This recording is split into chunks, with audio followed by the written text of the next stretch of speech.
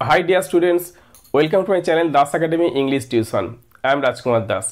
আজকে আমি ক্লাস 11 এর রবার্ট ব্রাউনিং এর লেখা মিটিং এন্ড নাইট কবিতা থেকে মোস্ট ইম্পর্টেন্ট এমসিকিউ এবং এসকিউ গুলো করে দেব। তবে তার আগে আমি একটা কথা বলতে চাই যে টেক্সট বুক ভালো করে রিডিং এর থেকে বিকল্প কিছু হয় না। সেজন্য বলবো তোমরা ভালো করে টেক্সট বইটা পড়বে এবং তার সঙ্গে এই ভিডিওটা দেখবে, তাহলে পরীক্ষায় যে কোনো এমসিকিউ এবং এসকিউ এর আনসার লিখতে পারবে। ওকে, চলো দেখা যাক। ফার্স্ট কোশ্চেন বলছে meeting and night is a or an, option A religious poem, war poem, adventure poem, love poem. তো রাইট আনসার হচ্ছে লাভ poem. Okay, meeting and night is a love poem. Question number 2, in the poem Meeting at Night, the color black is used to describe option A the sea, option B the moon, option C the land, option D the farm. Right answer option C the land. Okay, in the poem Meeting at Night, the color black is used to describe the land. Question number 3, the ringlets appear fiery because of the option A fire, option B lightning, option C moon, option D sun. The right answer option C moon. Okay, question number 4, the waves that live in fiery ringlets are silent, startled, stirred, calm.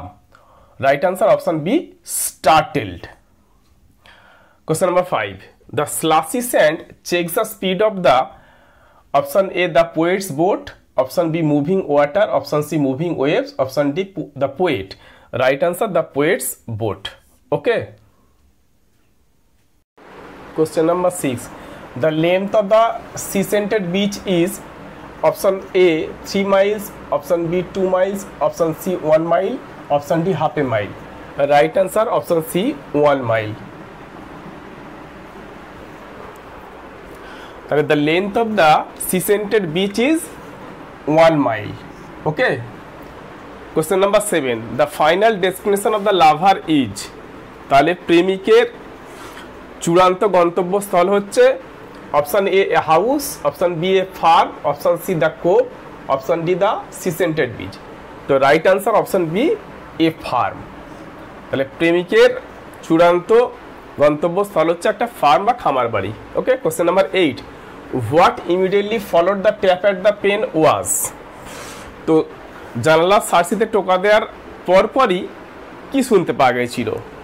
Option A sharp scratch, option B blue spot, option C beating hertz, option D ফেন্ট voice. তো right answer option A sharp scratch. Question number 9, the blue spot comes from the option A lamp, option B candle, option C matchstick, option D torch. Right answer option C matchstick. Okay, the blue spot comes from the matchstick. Question number 10, the two emotions experienced by the lady love in Meeting at Night is option A fear and passion, option B joy and fear, option C joy and sorrow, option D warmth and excitement. Right answer option B joy and fear. Okay, এখন আমরা most important SQ গুলো দেখে নেব। ওকে, question number 1 দেখো, হচ্ছে হু compose the poem meeting at night. তাহলে meeting at night এই কবিতাটা কে রচনা করেছেন? Answer Robert Browning compose the poem meeting at night. তাহলে Robert Browning meeting at night কবিতাটা রচনা করেছেন। ওকে, question number 2, what does the grey C signify, ধূসর সমুদ্র কি ইঙ্গিত বহন করে? আনসার দেখো, the grey sea signifies the apprehensions and secrecy of the lover's mind. ধূসর সমুদ্র প্রেমিকের মনের আশঙ্কা এবং গোপনীয়তা ইঙ্গিত করে। ওকে, question number 3, where does the boat slow down, তো কোথায় নৌকোটা গতিবেগ কমায়? Answer the boat slows down in the slushy sand of the cove, তো নৌকোটা তার গতি কমায় খাঁড়ির কর্দমাক্ত বালিতে।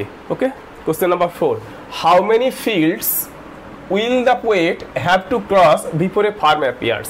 তাহলে কবিকে কতগুলো মাঠ পেরোতে হয় একটা খামার বাড়ি আসার পূর্বে? আনসার দেখো, the poet will have to cross 3 fields before a farm appears.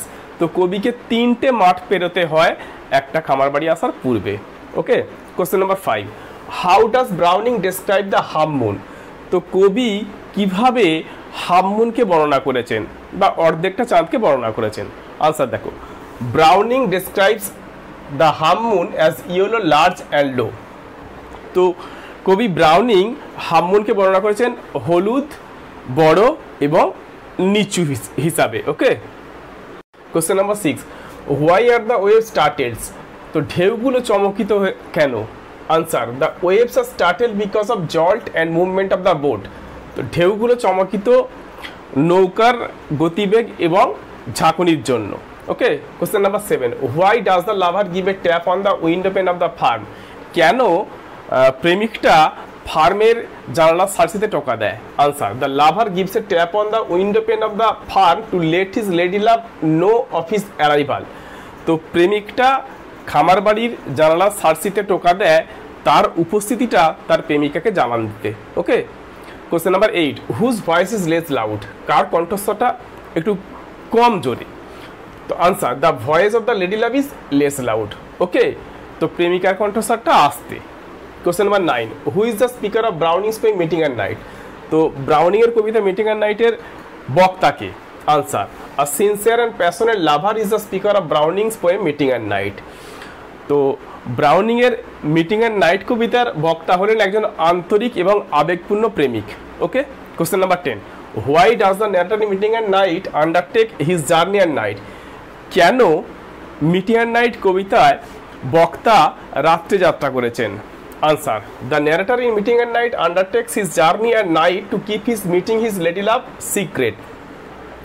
তো মিটিং অ্যান্ড নাইট কবিতায় বক্তা তার যাত্রাটা রাত্রিতে করেছেন তার প্রেমিকার সঙ্গে যে সাক্ষাৎ, সেই সাক্ষাৎটা গোপন রাখতে। ওকে।